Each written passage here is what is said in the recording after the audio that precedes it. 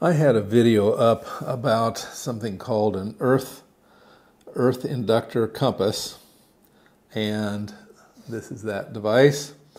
And I took the video down because although the concept is correct as I presented it, the implementation of the demo is not. Let me go through why. First of all, I didn't just throw together a demo without thinking about it. I took my compass out and I compared that against my electronic compass on my watch. And the needles are in close comparison, so north is that direction, that's correct.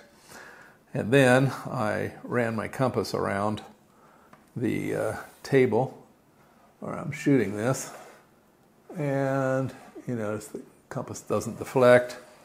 There's nothing in the area that causes it, the camera, the lights, all that stuff, not a problem. I located my power supply way off to the side over here. You can see it's on right now. Can you see it's on? Yeah, you can see it's on.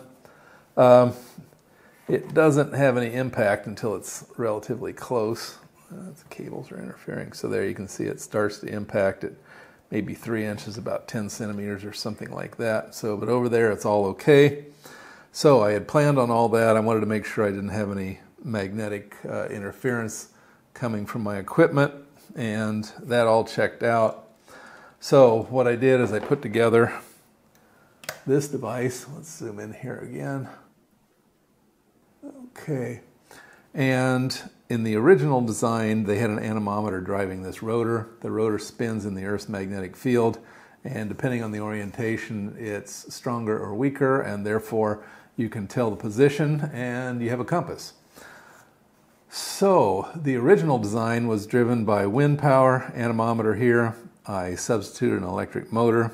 I thought that the distance between these two and the orientation of these two would prevent them from interfering with each other. Thanks to some comments and some second guessing on my part. In fact, if you saw the original video, I kept saying this doesn't meet my expectations. It's not doing exactly what I expected. Kind of was doing it. I mean, I could tell the orientation in the Earth's magnetic field, but it turns out that rough guess is that the motor was supplying about 2/3 of the magnetic field and the Earth was only supplying about 1/3. You can see that because as I turned it, it would respond to the Earth's magnetic field, just not as much as I thought it should have. And also, it always seemed to know somehow that it was oriented which way was north and which way was south. And I had never calibrated it. There's not really any way to calibrate it like this. So, yeah, one thing led to another. Exchanged some comments with one individual, and we were trying to figure out where it would have gone wrong. And it came back to several choices. One of which was like interference of the lights, and I just showed you that's not a case. Interference with the structures around it, with the power supply, with wiring and all that. But again, none of that was it. It just turns out that where'd my compass go? I get the compass over here. That if this thing, even in the neighborhood, you can see it starts to deflect. And this is not even the magnetic end. There's the motor.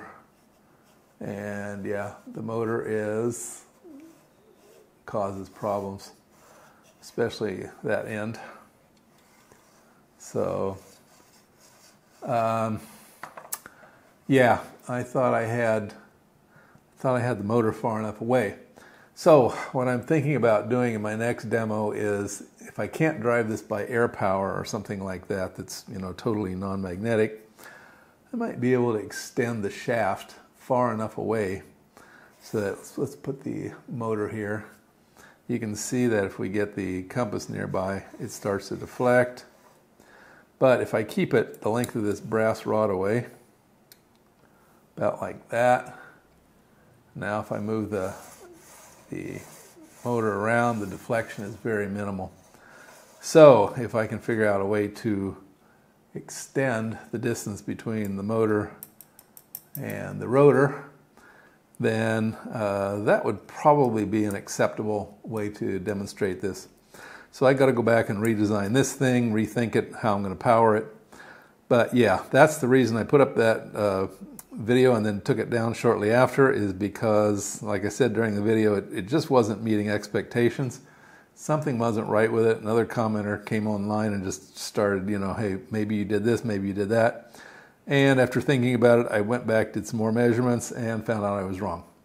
And that's part of science. When things don't look right, some of the greatest inventions in the world have been, somebody looked at something and said, nah, something doesn't look right. I need to go back and re-examine what's happening here, whether it was, discovering X-rays by putting rocks on some packets of photographic film, stuff like that. Something shouldn't have been happening. And yeah, science isn't about being right all the time, and it's not about being stubborn in your beliefs. It's about examining your mistakes and learning from them.